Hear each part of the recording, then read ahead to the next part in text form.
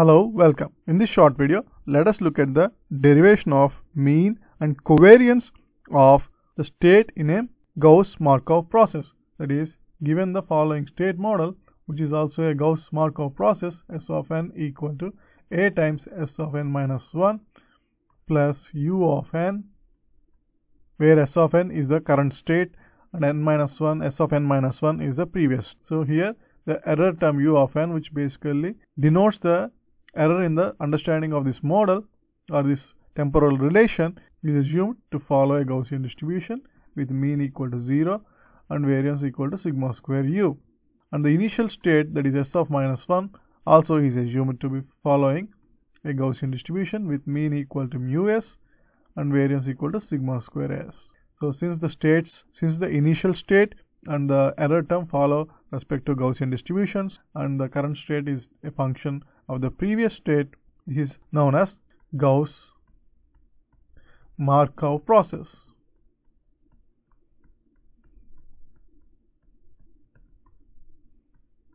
Now let us look at the derivations of the mean and covariance of this process. For that, we need to derive a closed form expression for S of n. That is, we need a expression for S of n which is a function of S of minus n and U of n's. So S of 0 is obviously given by a times the initial state S of minus 1 plus U of 0. Similarly, S of 1 is given by a times S of 0 plus U of 1. But by using the definition of S of 0 from the previous equation, we have a times a into S of minus 1 plus U of 0 plus U of 1. So this is equal to a square S of minus 1 plus a times U of 0 plus U of 1. So if we repeat this process up to S of n, we can see that it will be equal to a power n plus 1 into S of minus 1 plus a power n into U of 0 plus a power n minus 1 into U of 1 plus and so on up to U of n. So this can be clearly rewritten as S of n is equal to a power n plus 1 into S of minus 1 plus a summation k equal to 0 to n a power k multiplied by U of n minus k. That is, when k equal to 0, we have this term, at k equal to 1, we have the next term, and so on up to k equal to 1, we have this term, a power n into U of 0. So this is the final closed form expression for S of n. So from this expression, we can derive the mean. So expectation of S of n is equal to a power n plus 1 into expectation of S of minus 1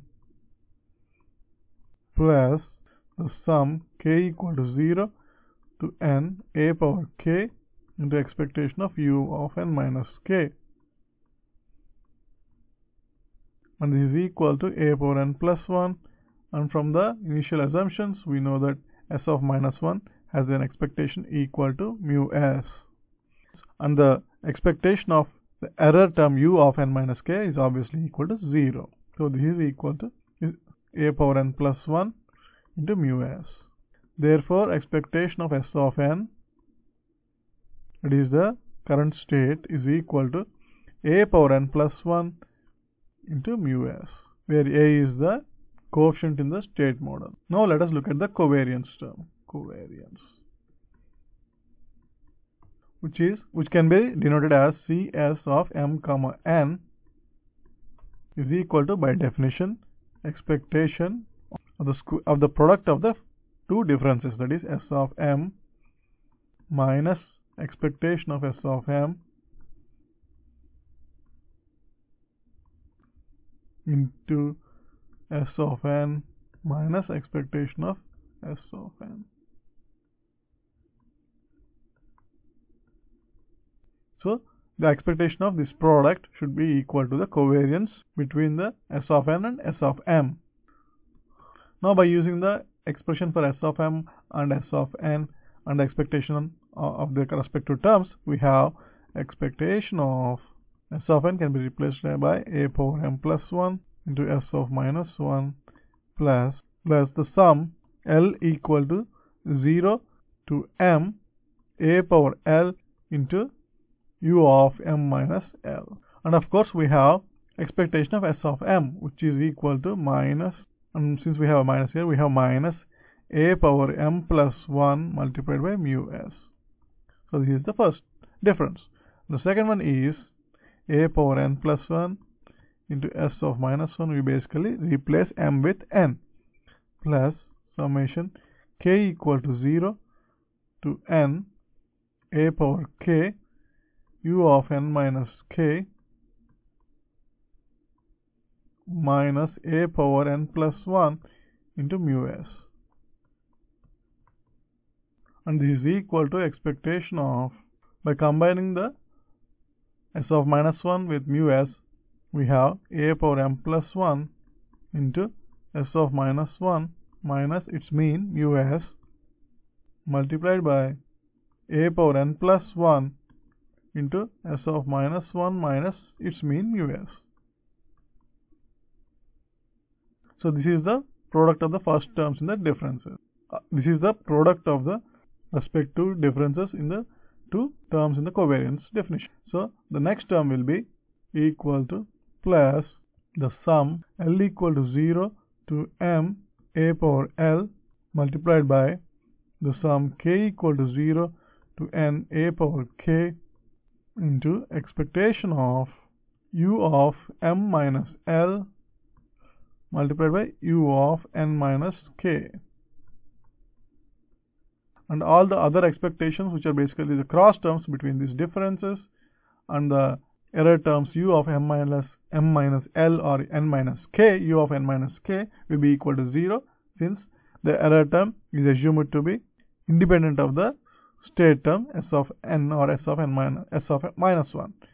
Therefore, we do not have any of the cross terms. So this is equal to a power m plus n plus 2 into expectation of the square of this difference, which is clearly equal to the variance sigma square s.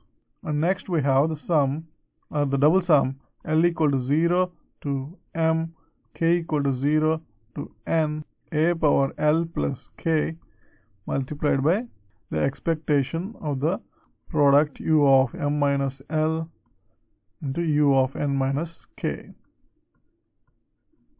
It is also assumed that the instances of u of m or u of n are basically independent of the other instances. That is, expectation of u of L multiplied by u of k is equal to sigma square u only when L is equal to k and 0 elsewhere.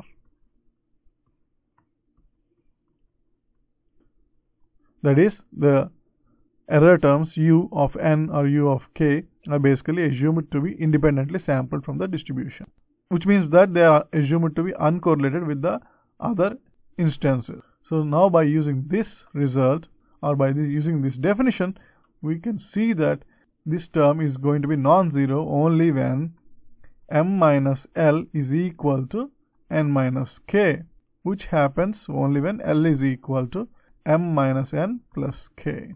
In other words, we can replace the expectation u of m minus L into u of n minus k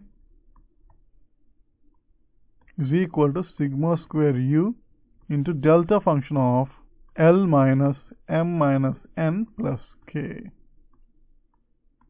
That is, only when L is equal to this sum or this term, that is m minus n plus k, this has a non-zero value. So by using this result, we can clearly see that the covariance term Cs of m comma n is equal to a power m plus n plus 2 sigma square s, that is the first term.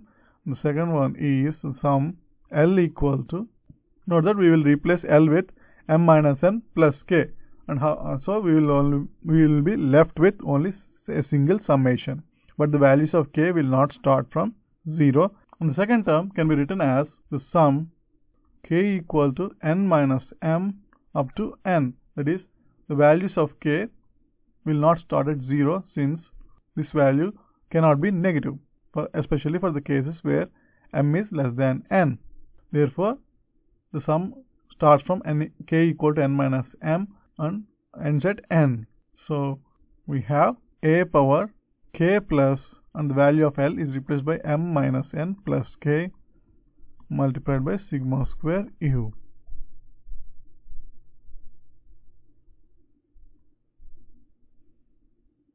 We can also write the covariance term as Cs of m comma n is equal to a power m plus n plus 2 into sigma square s plus, this can be rewritten as a power m minus n into the sum k equal to n minus m to n a power 2k multiplied by sigma square u.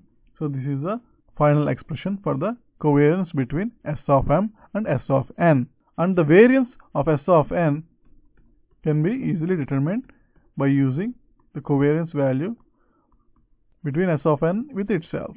That is equal to a power 2n plus 2 sigma square s plus, when m is equal to n, we can ignore this term and we have k equal to 0 to n a power 2k multiplied by sigma square u. This is the variance of S of n. Thanks for watching.